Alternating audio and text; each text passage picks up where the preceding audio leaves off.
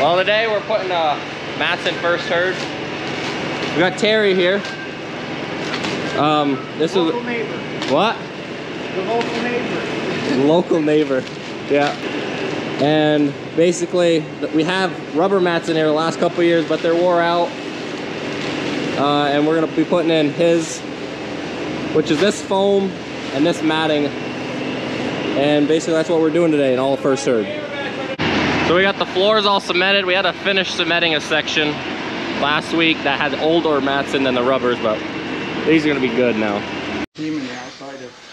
So right now, Terry's measuring to get calculations before we start laying stuff down, so we're not guessing. So what we can do is roll out this. He measured this, that one at the other end, so we know what sections will go where. They're gonna roll that out all the way. Hey, it's heavy, so just come this way a little bit. Very tight. Wanted more of those. The muffins? Jacob. Oh, you like those? Oh, those are. Stay right here. You said they were pretty good? Well, no, I like. Not so tight. Not so tough. They're trimming stuff away. You gotta. We're kind of just standing here because Kind of spinning your wheels. we're spinning our wheels. This isn't our territory, Terry. This is their crew's expertise. And why are you cutting that off? So we have a good strip, because it's rubber, and the rubber membrane doesn't go the full width of the fabric. So we cut it off to get it even. So when we set it up here, we have rubber all the way to where we're pinning the white strip. And that way the rubber Holds good. holds it down. When these are done, it's practically sealed, so everything stays dry inside it. That's why they're cutting it off. See, I didn't know. You got Terry here explaining professionally. Cut it off the front after too, or? Yes. We cut the excess, and we'll probably cut some of the rubber off the front. Because So right now, they are chalking a 4-inch line, 4 inches in line, to know exactly where to put the seam. That way it sits perfectly level, or square, basically. And they're going 4 inches in because we scrape with the rubber. That way the scraper doesn't catch you it. guys want to do the spots for you? Yeah, we can. Yeah, right here. Yeah. Where it's at. Then if you want to mark. Okay. You guys doing touch-ups? No, you gotta suck it in. Yeah, we're doing touch-ups. Someone has to do touch-ups. They're going by like 20 feet, and then when there's dips, Gerhard and Christoph are making it perfect. And just come back and set on the curve. We don't want to go too far, and we don't want to go too short. But we're just with everybody pulling. Are you gonna go past? We're gonna pull this up now We're gonna kind and of get set the it up on here, edge lifted and up then on when there. we kneel down on this, it's gonna pull.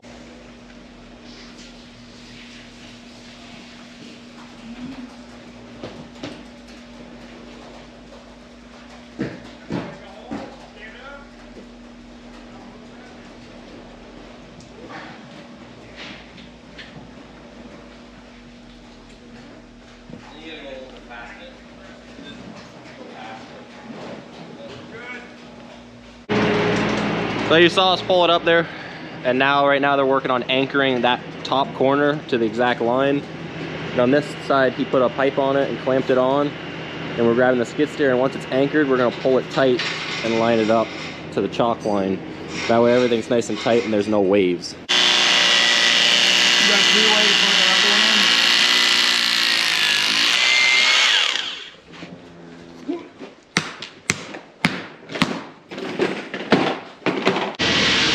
I got the skid steer started. You can see it's all loose and hanging.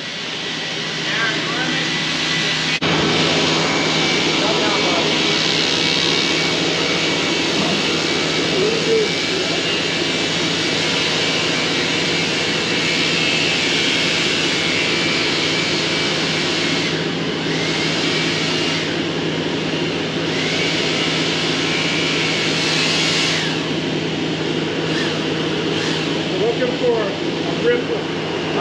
We're looking for a ripple right here at the other end. Like we got here, we're looking for one of those down here.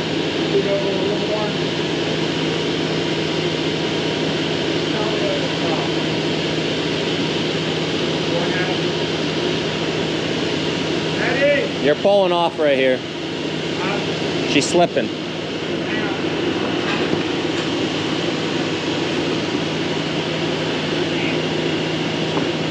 Dad, when the old man said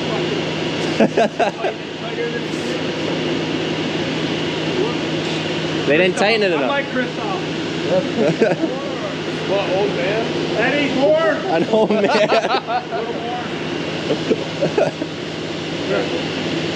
Don't see that in the video. What? I said that. Oh.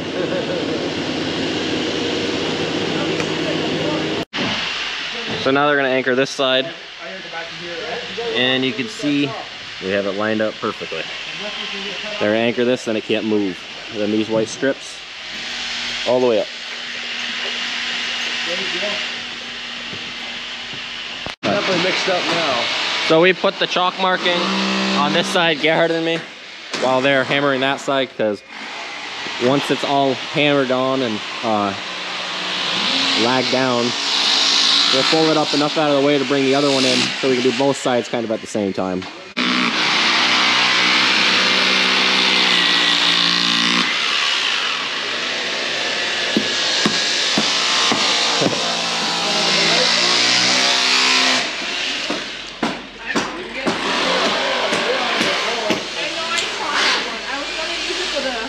It's going quick.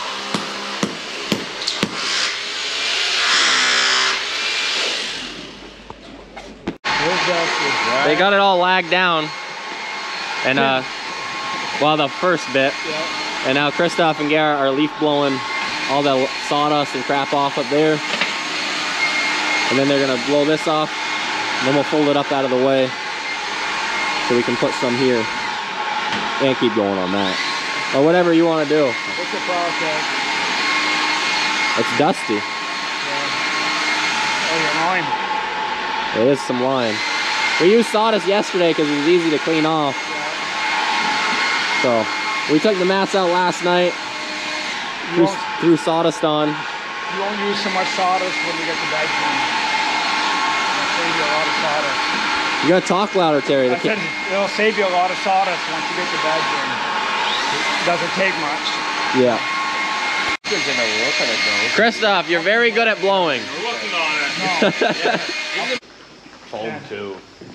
So he's rolling out a vapor barrier. Roll it out, then we'll unfold it.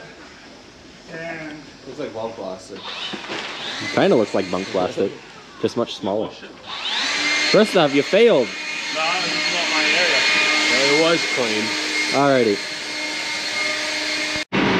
Ferdy's bringing in the mats. That way we can have people lay in that, and we'll start on the other side. The vapor barrier, we're getting leveled. We're lining up the seam. That way it's even. Because we got a bunch of people here with us helping his crew.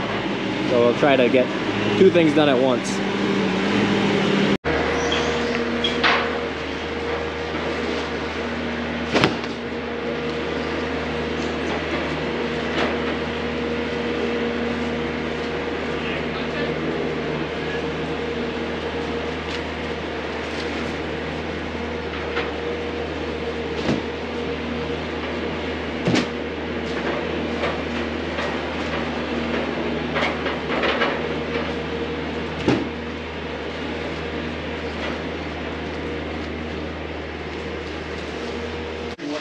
Terry's throwing a couple down just to keep the plastics sturdy. And then one of his guys, or two of them, are squaring them. We're just throwing them down. That way it keeps... What do you think, Alex? You found your new bed? She thinks so. They're putting in little plastic strips in the front. You want help? In front of every single mat.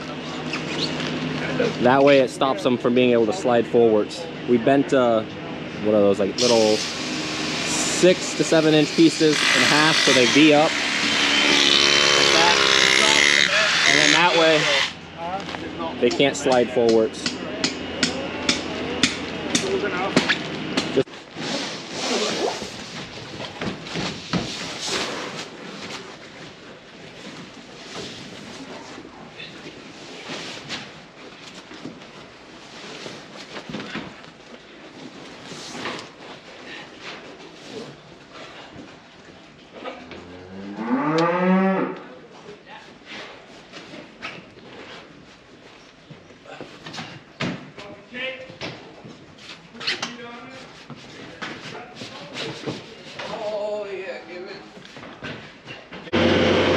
Now that this is up, they're tensioning it every 12 feet.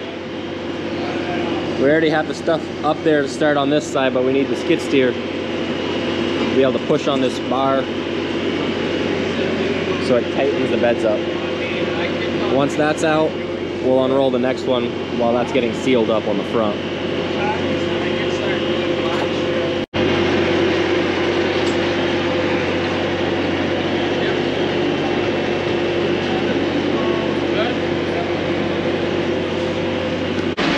So, helping Terry tighten this up with the tightening part, but stretching. The rest of the crew is putting the ceiling strip down, the anchor, or the hold the front down.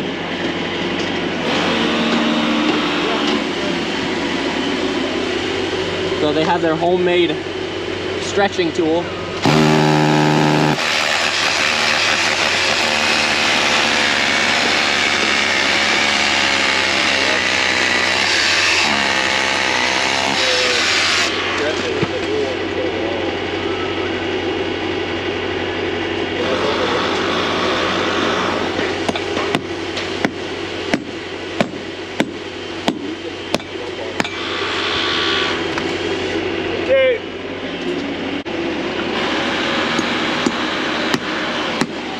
And then we just have these two herds mixed.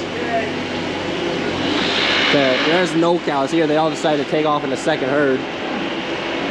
They decided they like second herd more for some reason.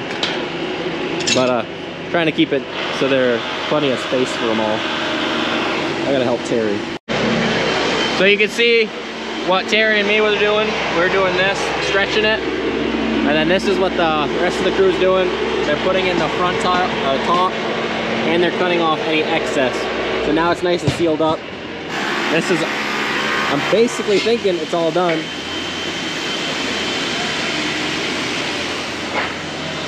This is all done, right?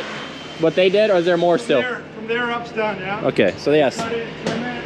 This part is all done. So this is your bed.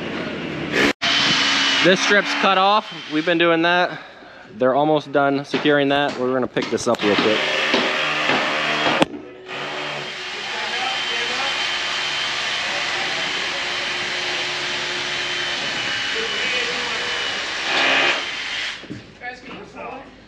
Which way are we going with it? My way? Well, I can't pull Chris. I can't pull you.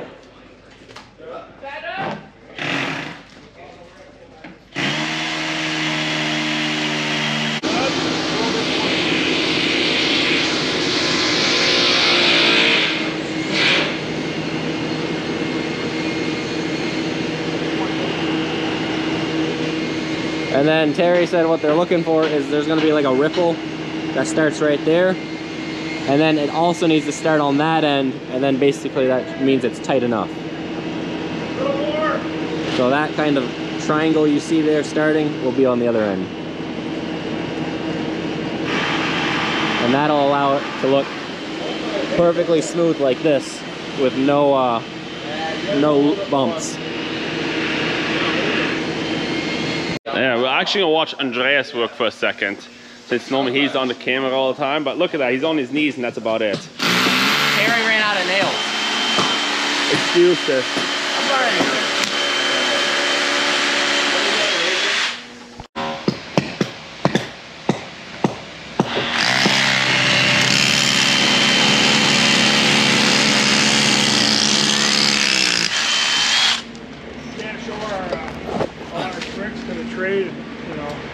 Giveaway.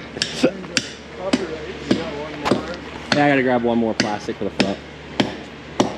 They got all the front ones, those front plastics nailed in so the mats can't move. Putting in the water vapor, folding it up. And then we gotta flip it up and then start stretching it like we were doing on that side with the skid steer. And then this front section here will be good. And then when the cows milk, we can let them start coming over here. It's going to be kind of a mix, a cluster to do the milking for the herds because they are mixed, but we'll put in about as many cows as it should be, milk them, and then let them come into first herd, and then whatever's left, milk that as second herd, and then mix them back in after. It'll work. You just got to do what you got to do to be able to do the beds and deal with the milking cows at the same time, because it is a functioning operation right now. And the good thing is, once the cows go in for milking, we'll basically be done this half of the barn, so they'll be able to lay here, so it'll free up a lot of space. Johan's blowing off any little bit of sawdust or manure, so it's all ready to roll. Good job.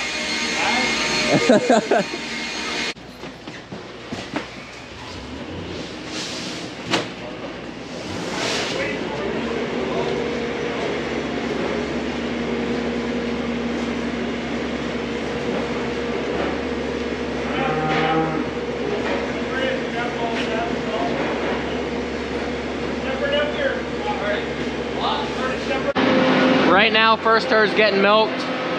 Christoph's scraping that side down. Terry, Eddie, and Christoph just got done stretching this one. And now they're starting to put on the black front strips to anchor it down. These pallets right here are gonna get used to put the old mats on for the other side. That job will probably get done tomorrow, but, well, doing that side will get done tomorrow, but we'll put the mats on these pallets today. Christoph's working on pulling out those old mats. Works actually very slick with the skid steer. He's putting them on a pallet. We got the extra fabric cut off, and we're gonna be ready to pull it up.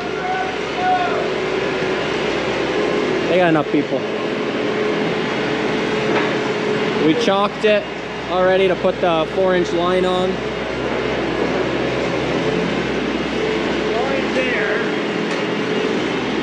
Now we gotta lag it, or not lags, pins. My bad. So Christoph's he's sweating because he's holding it tight. I think he loosened it up a little bit.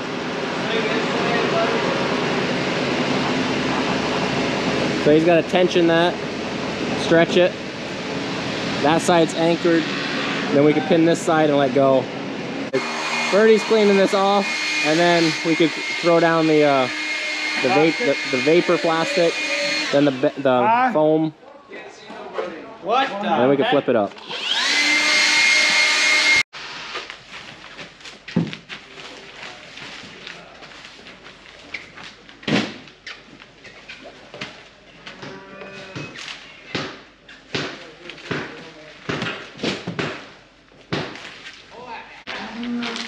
Got Eddie placing them, and then I think Terry's grabbing one more for the end. We got to cut to size. They're putting on the front brackets for this, or the front anchors. And Christoph is already putting sawdust down. It's all good sawdust on the floor that we pushed down this morning.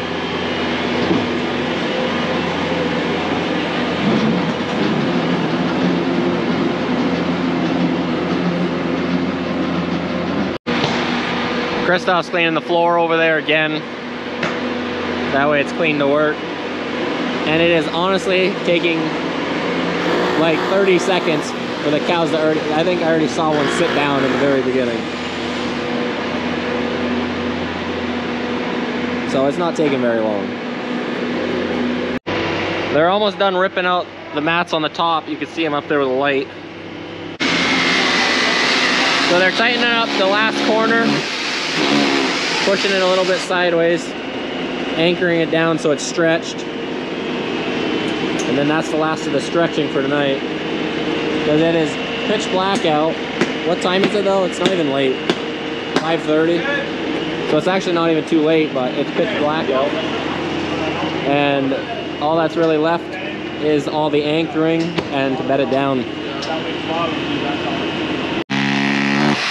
They're doing the one seam for this long side.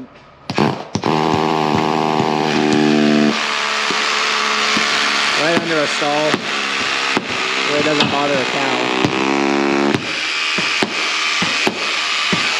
Terry's hitting the nail every other time. Oh yeah. You gotta shove it in after the stall. Dennis and Terry got done cutting the last of this stuff off on the front. And the sawdust that was on the ground, it's still perfectly fine. They threw back in the beds. Christoph's he bedded the other side, he's gonna bed this side. He's got lime. Either one works. I said we were gonna do sawdust first, but I think he ran out of sawdust that we have right now, so he's gonna throw lime in because it's not like it matters. Christoph going to town. My battery keeps dying, but they're gonna go unmix the cows, and then tomorrow morning, it's just sawdust for now, but tomorrow we'll have all the mats done on this side. I think it's about almost 400 feet worth of mat that was put in today. So it was a lot done in one day.